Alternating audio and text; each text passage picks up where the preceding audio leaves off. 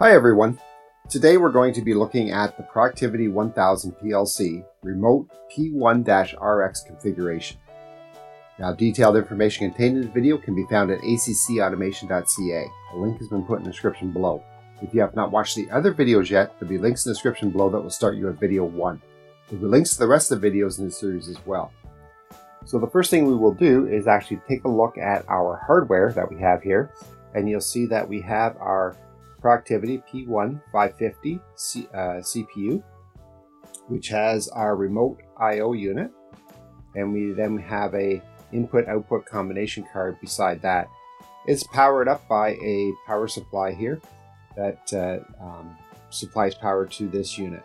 Then we have our connector from a remote over to our P1-RX remote slave unit, and the unit number has been set and we've powered this unit up, so you must set this before you power up. Then we have our simulator input card, we have our output card, and we have a thermocouple input card.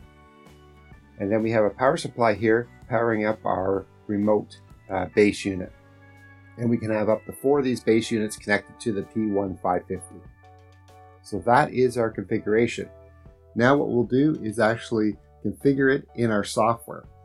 So the first thing we will do is we will select, or using the productivity software, we'll connect to the PLC.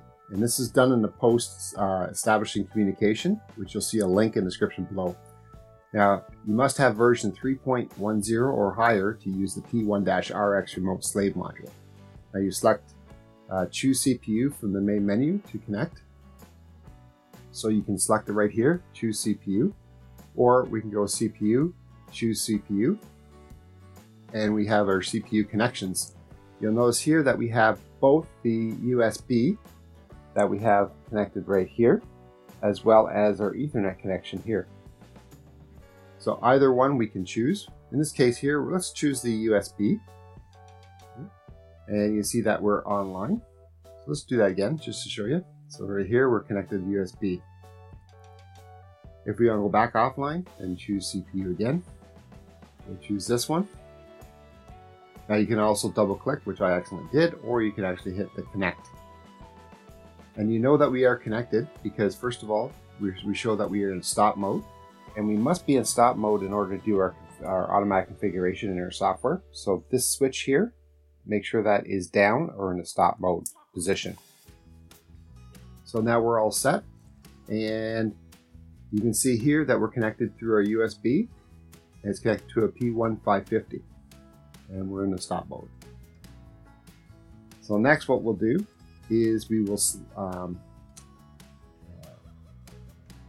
select the hardware configuration. Now we can do this under the application tools right here, or we can do setup hardware configuration.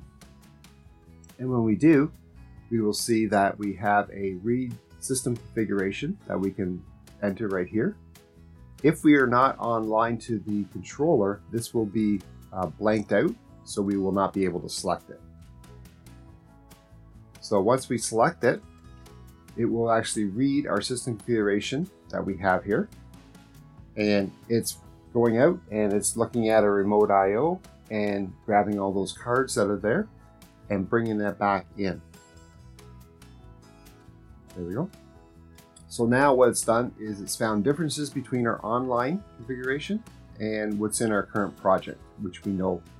So as we add new modules, or as it discovers these new modules, it'll ask you or prompt you to add these into our configuration. I will select yes to all.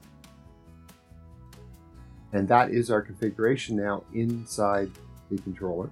And we can actually go to the remote base now, double click on it, and we can actually take a look at our remote base and what we can do with it, and some of the options that we have for it.